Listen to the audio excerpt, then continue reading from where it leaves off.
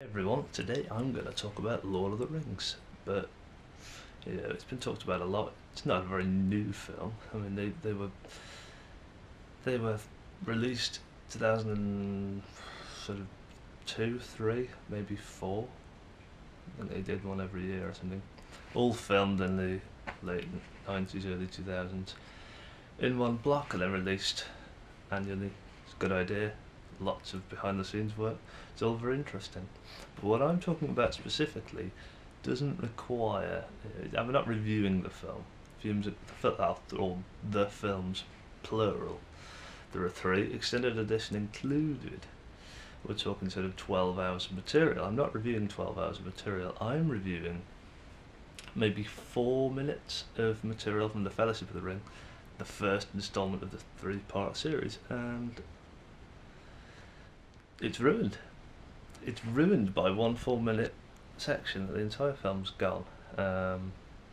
Because you see Frodo and the gang. It's not a spoiler. Everybody's seen the films. That anybody that would want to see the films has already seen the films, and it's been years. So no spoilers really. But the first 45 minutes build up. They all meet. They set off after 45 minutes. We see their little houses in the Shire. That's the one. It's been a while since I've seen it, but the impact's still there. So you're introduced to the various characters. They gather round the stone and they say, "Oh well, I should be the one to take it to Mordor and destroy the ring because I'm better than everybody else and I'm responsible and I've got a kingdom and all that stuff." And they round, and Frodo takes it and they all band round him. It's a nice story. Don't know, I haven't read the books, but I'm sure it's fairly true to the original, by and large. But, get an hour through, all going quite well. Obviously a bit of trouble, got to get away from those chasing, usually black coloured animals that are chasing them. So they get quite away, goes quite well, and then about an hour and a half into the sort of 2.5 hour film is the scariest moment in cinema history I've ever seen, and I've seen a lot of films, and it's ridiculous. So Frodo, and I don't think the whole party's with them. I think by this point, yeah, Gandalf sort of leaves them semi-deliberately. I don't know. That's the thing with that scene as well, where Gandalf's clawing onto the edge of the rock and he fights that dragon beast thing. As it turns out, and you think, oh no, Gandalf's probably died. But he could have got back up. Ridiculous. He just let go. I wasn't convinced. And the others did very little to help him. Frodo was the only one thinking straight. But I think he's left them, and maybe they've split up the Fellowship to some extent. And my memory is, as you can tell, quite fuzzy on the film anyway. But this particular 4 minute or so scene seems to last more than 4 minutes. And I've only ever seen it properly once. That was enough. It scarred me forever, and I'm never seeing it ever again, because why would I inflict myself with that? But from what I remember, Frodo is the lead guy. He has the ring anyway. Samwise surely behind him. They go and meet this sort of empress woman, and I've done some Wikipedia. I can't recite the character's name, but it's played by Cate Blanchett, who is a reasonably good-looking woman, and wouldn't ordinarily seem like the kind to inflict sheer panic and worry into everyone. But that's what she did. And Frodo confronts her and says something like, "Hello, I'm Frodo, I've got the ring, I'm trying to do this good deed." And I've Wikipedia'd this again. She's supposed to be married to some bloke, and she's some kind of head honcho of some tribe or something. She's the empress of the elf people. I don't know. My facts are very much skewed. But the point remains, she's quite powerful, as she will very soon demonstrate. And I don't know what her beef is. I don't know what provokes the following, but it's terrible and should have been omitted from all of the film because it's ultimately actually irrelevant. Ultimately irrelevant. But what she does is apparently through a bit of a montage as she narrates over and sort of beamed in this incredibly quite deep masculine intimidating voice, she sort of warns him, well, the future's going to be like this, Frodo, if you fail in your quest or something. I think it's that. It's either that and sort of a future prediction, sort of looking through the crystal ball into his own destiny kind of thing. Or it's either that, or it's what would happen if she takes the ring from Frodo and she tries to do it, and so would fail, and so. But I don't know. As I say, I've only seen it once as a 12-year-old. Never seen it since properly. I've kind of heard it in the background where I've literally been shutting my eyes through the scene, panicking, trying to skip to the bit that's after it. In fact, given that let's say it's a 4-minute scene, I've probably missed 6 minutes of the film because I've skipped a bit either side of it, knowing where it is, thinking, right, it's coming up, I've just seen the end of the previous scene, skip.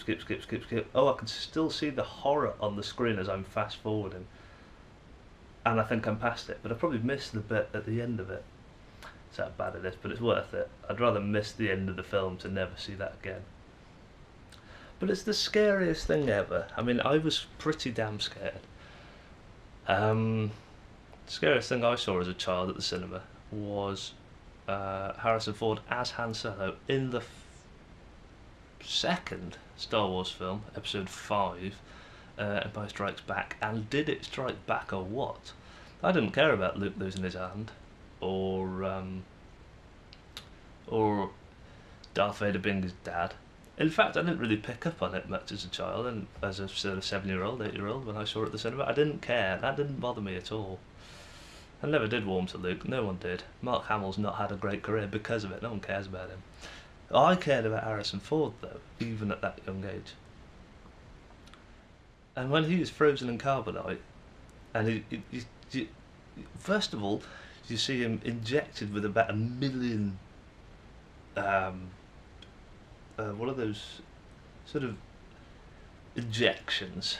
Those syringes, that's the word, syringes. Millions of syringes get into his chest, and then he becomes limp and numb, and he can't move. And he just flops to the floor, and he has to be held up by his apparent friends, even though he's getting screwed by Lando. So he's being betrayed.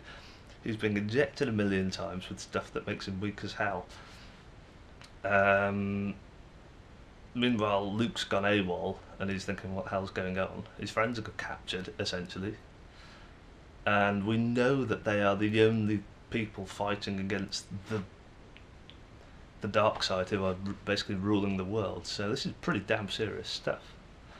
And you see him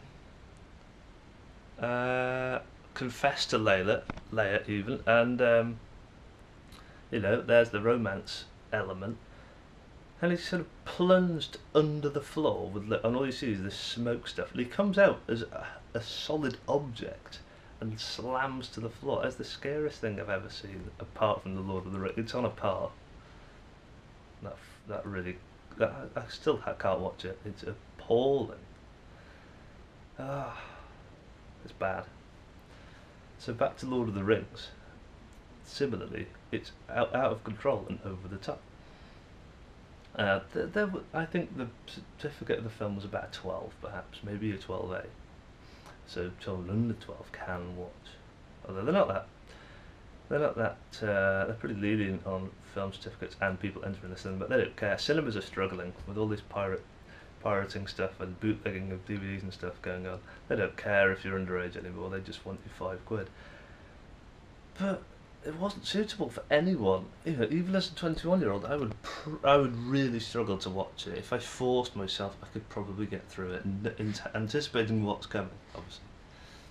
But it's terrifying. This beastly Kate Blanchett character she seems to grow several meters either. Like, she just expands, and then there's loads of weird light, and then her voice goes into sort of alien mode. And I think the camera, if I remember correctly, the camera possibly pans back to Frodo, who is obviously petrified. And it didn't have to act. He was genuinely terrified, as was I. And I'd have been damaged from that if I saw that as Frodo in real life. Bearing in mind Lord of the Rings, if you are a character in Lord of the Rings and it's real, let's say, you're in that fictitious world, you've seen some crazy looking stuff, you've seen some sort of... orcs are pretty scary anyway, I imagine, if you saw them, 6 foot plus beasts hounding around with big sticks. That's scary stuff. The elephant things that are marching around that are about 50 feet tall, they're scary. There's a lot of scary stuff going on, so I'm sure Frodo's quite, he's gained some immunity to it. But to see that absolutely terrifying sight, I don't know. I'd have run away, actually. And then apparently on Wikipedia she gives him some kind of light thing. Because this is the thing, she gives all this terrifying, I am a woman, I am... She's utterly terrifying. And then she just sort of goes within a space of about 3 seconds of it finishing, her big spiel. Because it's irrelevant, cut it out of the film. She turns into the nice woman again and gives Frodo some light of something to help his quest. Why didn't she just give him the light and say, good luck Frodo? Just cut 4 minutes out and have her going, hello Frodo, you look quite cool. He says, yeah I know, I'm doing a good deed. In fact she should have just, I don't know, write her out the part, she doesn't need the money, she's in enough films. Kick her out the film. The film's long enough. It's not like they needed to pad the film out, it's not like they had sort of an hour and 20, or let's make it around 90 minutes. No, they had 2.5 hours and they kept that in. And I bet they took some good stuff out, as we've seen with the extended versions that are 4 hours long each. There's plenty of material, why choose that? Doesn't help anyone. In fact, that character was far more scary than Sauron ever was, bloody eye. As an eye, he's basically immobile and he has things working for him. That's rubbish.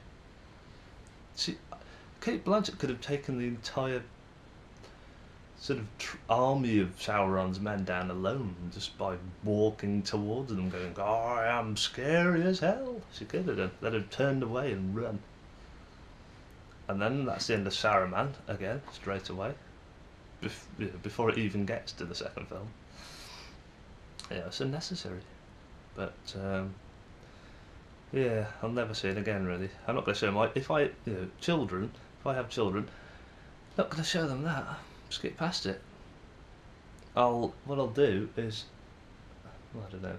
I imagine by that point in time there'll be sufficient technology to wipe out a bit of a DVD. That'd be quite good. If you could just delete a scene. Or have a sort of scene select function on a DVD player where, for example, if this terrifying scene is in scene 22, I can just go play scenes 1 to 21 and then 23 onwards. Skip the horrible scene.